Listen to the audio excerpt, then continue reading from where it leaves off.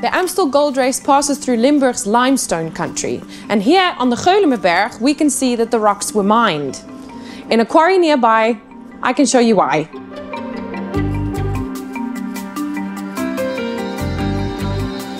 Limburg's limestones are very soft and light.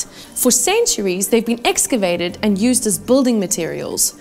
A whole maze of over 500 kilometers of tunnels extends way into the rocks. These little fossils tell us where and when these rocks were formed. Limestone formed in shallow tropical seas.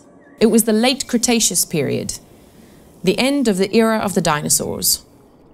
Back then the world was much hotter, sea levels were higher, and the Netherlands was a bunch of islands and lagoons. And in 1764, mine workers in those tunnels found the crown jewel of Dutch geology.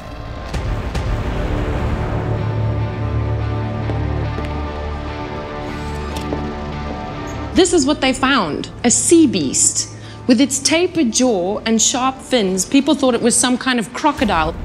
And no one knew about extinction or dinosaurs back then, so people thought these beasts were still swimming around the Meuse River at the time.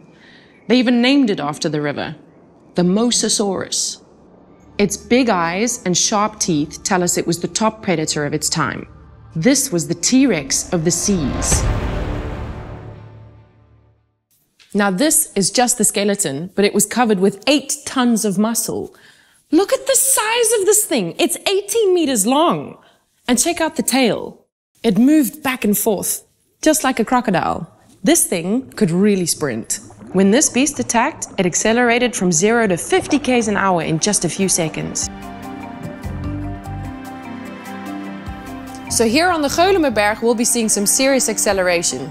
But whether or not they'll be reaching mosasaur speeds, we'll have to wait and see.